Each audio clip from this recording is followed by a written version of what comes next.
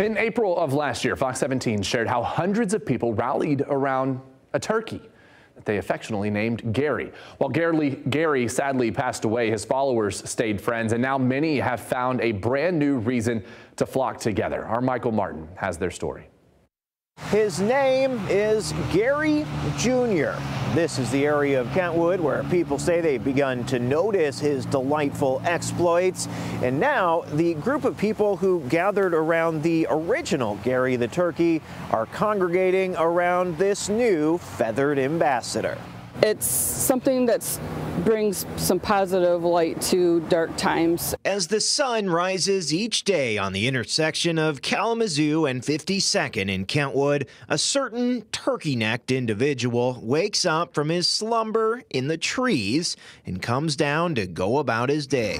Black, your answer? Yeah, I said black. Oh. Turkeys roost in their trees at night, but once it's daylight, Gary can be anywhere. This is Gary Jr. He gets the junior from this fella, the original Gary the turkey. Gary was a humorous bird, stopping traffic, getting chased by a pit bull puppy in the middle of an intersection. Oh, yeah. Fox 17 first spoke with Kathy Kuczynski and Kayla Smith back in April 2022, when Gary was taking the area by storm.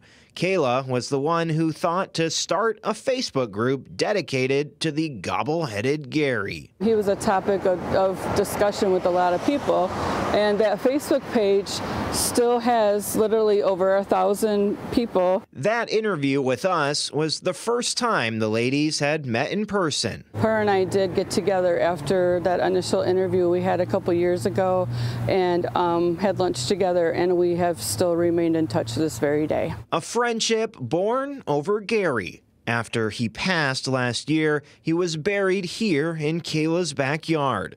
So when people started posting sightings of another male turkey in Gary's old stomping grounds, the Facebook group lit back up. And people are now posting more because there's a new bird on the block. Initially, the group didn't know what to call the new bird. So I created a poll and had it running for about a week, and it came down to that Gary Jr. was the top vote. Officially christened Gary Jr., people fell in love all over again. He's following in his footsteps, the same antics of stopping traffic, chasing cars, blocking people from getting out of their driveways. While Kathy hasn't yet had a chance to meet Gary Jr. in person, she knows exactly what she'll say when they finally do cross paths. Here it goes.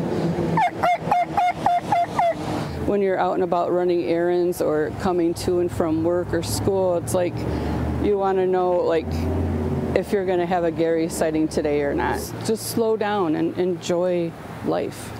Now, to get a closer look at Gary Jr. or to relive the journey that was the original Gary the turkey, check out our website, fox17online.com. For now, in Kentwood, Michael Martin, Fox 17 News.